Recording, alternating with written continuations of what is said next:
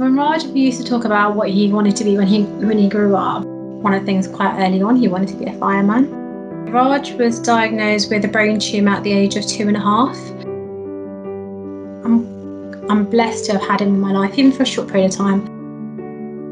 Astrid was about 2 years old, 2.5 years old when she was diagnosed with ALL leukemia.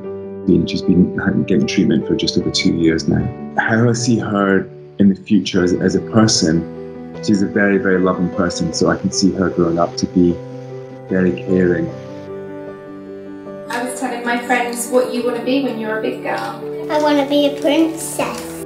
The side effects have been really tough for Sophia. She has a persistent tremor in her hands. She suffered a seizure related to one of the treatments as well. To see her ring the bell, we've thought about this day ever since diagnosis. I was diagnosed with acute lymphoblastic leukemia. And he's just rung the bell, which symbolises the end of treatment. When Felix is older, I think he's going to be an absolute star in whatever he chooses to do. I had a few operations and I have a really big scar. When I grow up, I want to be working with unicorns. It was horrid having all that medicine and stuff, but now I've finally rung the bell and I finished treatment. When I grow up, I want to be a doctor.